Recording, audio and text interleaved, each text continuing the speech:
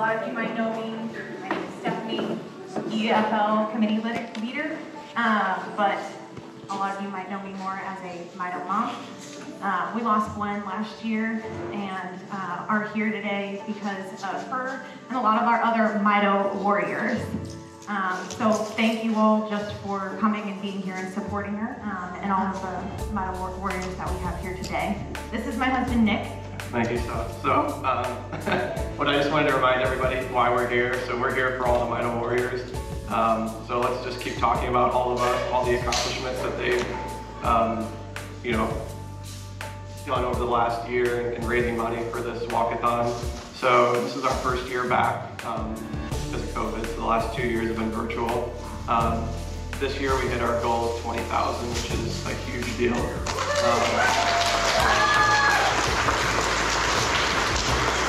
And we did that all before the walk even started. So everyone, we couldn't do it without you. You guys make the impact that can allow this organization to keep supporting all the Mito warriors and all the families and caretakers. So again, thank you. We can't thank you enough. You're going to hear me say that a lot today. So we have 8 teams registered this year with an astounding 168 walkers. Some may be virtual, but I think we have a good portion of that here today. So seriously, thank you again. We have a lot of special people here with us today. I just kind of want to highlight that in the crowd. If you guys are from out of state, maybe, can we raise your hand? Yeah? Okay? There we go. Thank you guys. If you had to maybe travel more than an hour or two, can we see your hands? Yeah? Wow. We definitely want to call out a special thank you to our medical staff and anybody who is a medical specialist. So can we see those hands? Yeah? Okay. We got a couple of the crowd. Thank you guys for all of your commitment and hard work. We have with us UMDF representatives, ambassadors, and our UMDF president, Tanya and Brian, here today. So we're going to go ahead and pass things off to them. Thank you guys. So I'm really excited to be here with you today. My name is Tanya Hanscom, and I'm the special event manager for the foundation. So I work with all of our Energy for Life walkathons across the country. I want to thank Nick and Stephanie for stepping up into the co-chair role this year. We have some great committee support as well with the Holmes family, but just to step up this first year and jump in, right? It just means so much, I know, to all of our families that are here today, and to your family that you did that. So we really appreciate it. And I want to thank all of you for coming out to support UMDF and to honor Gwen and Abigail, Megan and Hannah, Lincoln and Lucas, Melody, Natalie, Stephen, Caleb, Christopher, Olivia, and all of our Mito warriors. Your support today not only helps our families here in Indianapolis, but throughout the world. Our mission is being an impact because of you here today. And to tell you about that impact is our President and CEO, Brian Harman.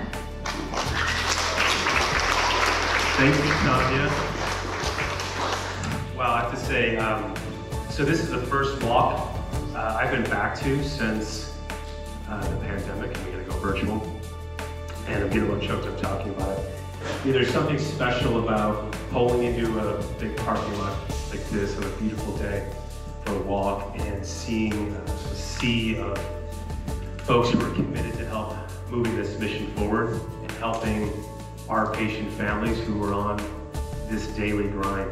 And I can't thank you enough. There's just something different about being here and being together. When we move our mission forward, when we're taking care of patients and bringing programs to life for our community, it takes a care team, right? So it's mom and dad and doctors and nurses, teachers, the lovely lady at church who makes a pan of lasagna and brings it over to you, staff, volunteers with blood, sweat, and tears. And part of that care team is a community who steps up to say, we're gonna help power these resources, we're gonna raise money, we're gonna raise awareness, and probably more importantly, we're gonna get together and let this community know that we care about mitochondrial disease and the patients who are on these journeys. So we can't thank you enough for bringing that spirit with us today. I want to share a little bit about where these precious fundraising dollars go. here at UMDF. We take this job very seriously. You're out here asking folks to support your fundraising teams, and we know it's not easy to ask for money sometimes, so we take our job very seriously of putting those good dollars to work. Our organization for 25 years has been supporting Mito patients and families in a number of ways, providing for support for patient families. When you call UMDF, you get a concierge service to connect you with other families, support groups online, ambassadors across the country, a shoulder to lean on for our patient families. Patient support is something that is integral to connecting families to our community. Education is a place that we spend a good amount of our resources and time. We have an annual symposium every year where we bring the best and brightest researchers around the globe and patient families together so they have an opportunity to connect, to share the latest in science, the latest in care for patient families and those on their mitochondrial disease journey. We've created new resources online like our Mito University platform that allows individuals to go on and learn more about their mito disease. And then advocacy, we have a strong voice on Capitol Hill. We've got a team in Washington, D.C. who's making sure that those who make decisions that could affect our patient families are doing so in a way that supports our agenda. So that helps unlock research dollars for us. Every year, we do some local work on an advocacy standpoint too. And another great place to get involved. Again, fundraising may not be the easiest for everyone. We're so grateful you've done that. But consider becoming an advocate for UMDF to help bring your voice to Capitol Hill and to your state legislation. And then the last piece is our research portfolio, probably the place that we aim to have the greatest impact. Charting a course towards treatments, and charting a course towards ultimately towards a cure. So we're trying to find the best science, no matter where it is in the world, put these precious dollars to work and put them to work now. And we have a couple of key programs that help us get that going. One of the first things is our genetic testing project, something we just recently launched that's helped families shorten their diagnostic journey on a pathway to getting a diagnosis for mitochondria. It's so important as we try to enroll in clinical trials and move therapies forward, is to have good genetic testing. We launched a patient registry called MitoShare. I'm sure you've seen this in our emails. I encourage you all to check that out. Short of a well-designed patient registry where we can better understand the disease, we can't move research forward. So that's an important piece that wraps it all up.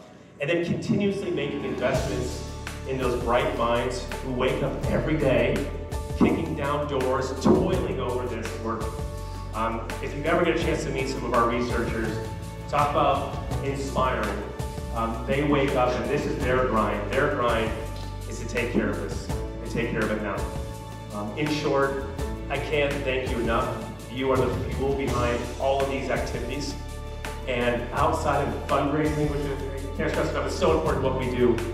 This is what brings it all together. Being together, inspiring each other, and coming together to help shorten this journey for so many families.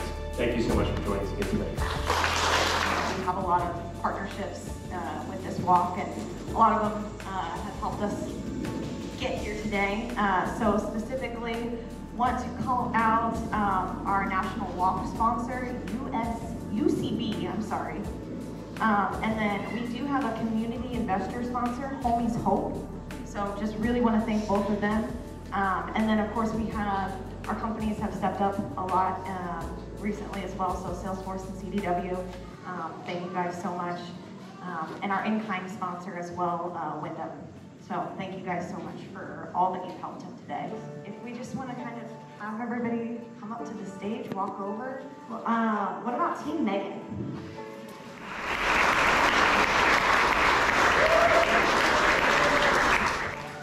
Hannah's Hikers.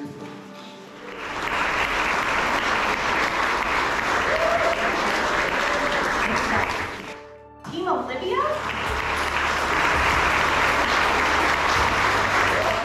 And Lincoln's Hope. Okay. Well, wherever they are. Energy Makers.